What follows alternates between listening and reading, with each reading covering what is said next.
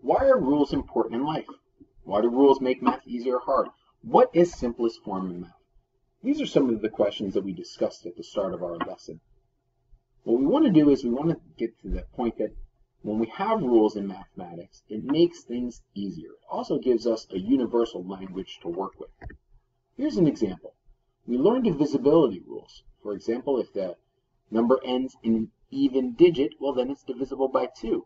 If the sum of the digits is divisible by 3, then it's divisible by 3. So here we have 3 plus 1 plus 5 is 9. Well, that's divisible by 3, but 1 plus 3 plus 9 is 13, not divisible by 3, and so on.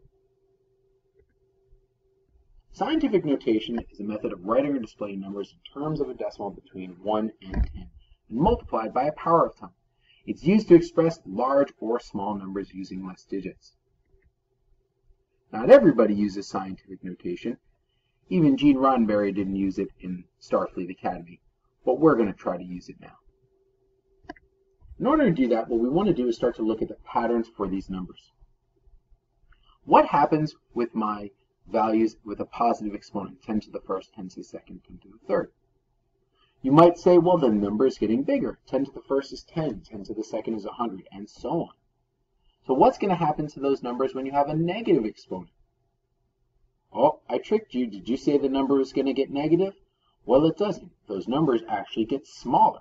The idea is that negative exponents end up representing values for us between 0 and 1. And there's an infinite set of values there. So we can kind of see that pattern here. 10 to the first is 10, so 10 to the negative 1 is 1/10. Here we have 100 and 1/100, and so on. What does it mean to have a positive power? How are negative exponents used? With positive powers for base 10 are used to represent large numbers. So what you're doing is when you go from scientific notation back to standard form, you're moving the decimal place to the right.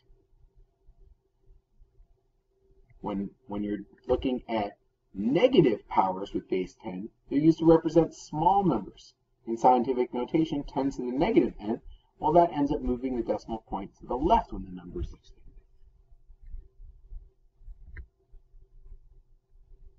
So let's look at a few examples where we would write. First, we start with our standard form number. The first step that you're going to do in each one of these is move the decimal place so that it is to the right of the first significant digit.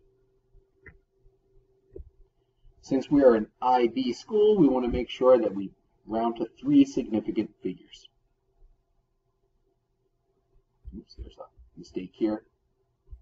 Oh no, apologize, that's correct. After that, we want to decide, well, how many places did I move the decimal, and would I have to make the number larger or smaller? So in our first example, it's going to make it smaller by moving it 1 place, or larger by 1 place. It's going to make it smaller by 3 places, smaller by 1, 2, 3, 4, 5 places, and larger by 3, 6, 9, 10, 11 places. So that helps you to determine what your power is going to be. So 3.46 times 10, 3.47, it should be, times 10. 2.57 times 10 to the negative 3, 5.6, 0 times 10 to the negative 5, 6.656 times 10 to the 11th power. Let's continue. Write each standard form number in scientific notation. Maybe a little color coding to help. Blue is greater than, and our red is going to be our negative exponents. First step is to move that decimal. Second step, determine how many. And third step is to write it in scientific notation. Again, we're rounding to 3 significant figures. How about writing from scientific notation into standard form? Well, just remember that you're multiplying here. So if you don't have a calculator, you can think how many decimal places I'm moving. If you do have a calculator, then you can plug that in and simplify, and we get these as our outcomes. Again, blue, that number was greater than, positive exponent. Red, that number was our negative exponent, so between 1 and 0. Moving on to our second topic in the list. Do you think that all numbers are the same? Do you think that they should be in the same category? Why or why not? Well, for the most part, the numbers that we deal with in real life, well, those are the numbers that are from 0 to positive infinity. But there are so many more numbers that we end up working with, depending on the field that you're in. Real numbers are any value that can be expressed as a terminating or non-terminating decimal.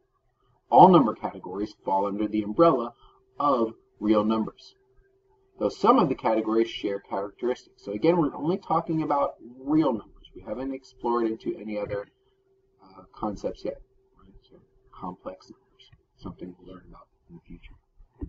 So when I look at real numbers, I can break them down into two categories. I have irrational numbers as its own category. Popular irrational number that everyone thinks of is pi.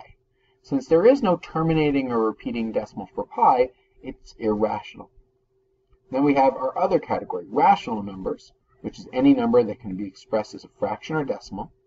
Integers, which could be a type of rational number. Whole numbers, which could be a type of integer and a type of rational number, and then natural numbers from there. If we look at the definitions for each, we can see here that this difference is between irrational and rational. So then, numbers that can be expressed as a ratio fraction and any number that cannot be expressed as a ratio fraction. Integers, whole numbers, and natural numbers all are a little bit more closely related. So an integer is a positive or negative whole number, so no decimals, no fractions that cannot be simplified to a whole number. Whole numbers are all positive integers, including 0, and natural numbers are the counting numbers. Think what you can use on your fingers. For all intents and purposes, we'll look at whole numbers and natural numbers in one category. Take a moment to write down what do you think the symbols would be.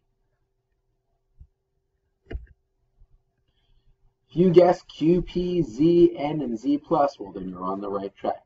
And we get to familiarize ourselves with these symbols because a lot of questions ask us to present just using the symbols so we know what the domain or the range is. Here's an activity you can try on your own.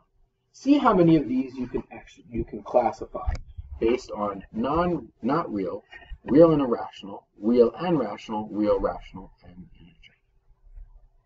Next slide will kind of color code that for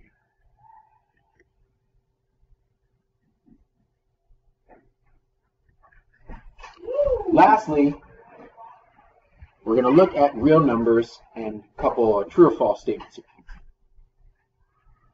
Some irrational numbers are integers, true or false.